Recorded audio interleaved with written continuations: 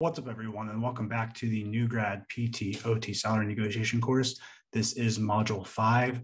In this module, I'm going to cover that if you have a skill that adds value to a practice, whether that's an insurance-based practice or a cash-pay practice, then you instantly have more negotiating power as long as you actually have a demonstratable skill. Now, what does that mean? A good example could be, are you good with marketing? Not just that you have an Instagram account or some bullshit like that, but do you have enough engagement with your audience, or can you build enough engagement with an audience to bring people into the clinic? That is cash pay, insurance based, doesn't really matter, but can you bring people into the clinic? If you can do that, your value has gone up tenfold in all areas because you can bring patients into the clinic. And by demonstrating that you can do that, you're going to have more negotiating power. Another thing could be running Facebook ads. You could run ads for the practice. You can run lead magnets. You have to have these skills in place, though, where you either have sales and marketing skills in place. You also could have tech skills that could help a practice if you know the practice needs tech skill help. But I would focus on sales and marketing. If you can get sales and marketing and know how to do it and be able to show that value during your interview, you can be able to negotiate for a lot more, or certain performance rewards built into your contract based on your sales and marketing skills. Now, what else do you need besides sales and marketing?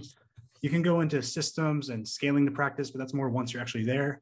But starting off, you're going to need marketing, which means can you bring an audience with you to that practice? Again, non-competes is going to be covered in another module, so no patients from another practice or anything that violates the non-compete clause. Or can you be able to sell patients, clients on that practice?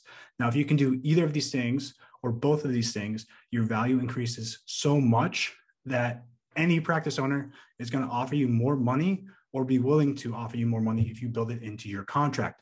I've talked to lots of cash pay owners prior to making this course, and all the cash pay owners say that if you have sales or marketing skills, and even insurance space have said this as well, if you can bring patients to the practice where you can help them scale through sales and marketing, or through tech systems, or just the ability to scale a practice if you've done it before. Again, as a new grad, it's going to be a bit harder to do systems and scaling, but you can easily get sales and marketing skills from your undergrad degree, from life experience, from building an online business while you're in PT school, or just working as an assistant somewhere or at a practice, or maybe you do stuff for your school. But if you have these sales and marketing skills, you're instantly going to become more valuable no matter where you work at.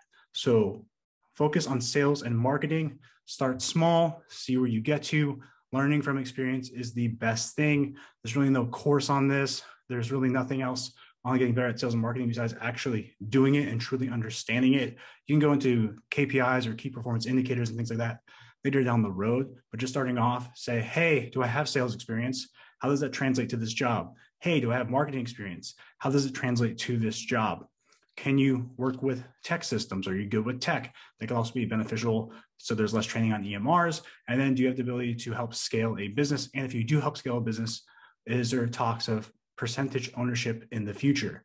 Those are all things to consider. And this is why I kind of left this module to week 5 or module 5 of this course, because I want you thinking about everything. I want things to resonate for about a week or so you understand what I'm talking about. Go search things. If you have any questions, reach out to me. But realistically, you need to understand that your license is your first negotiating factor. But after that, the only thing you really negotiate is bringing people to the clinic, sales, and marketing. Those 3 things will be able to get you a much higher paying job than any of your colleagues if you negotiate correctly and if you have those skills. Now, if you don't have sales or marketing skills or can't do any of that, go figure them out and then try to come back and renegotiate. But if you can't figure them out and all you have is a license, you're going to get left behind.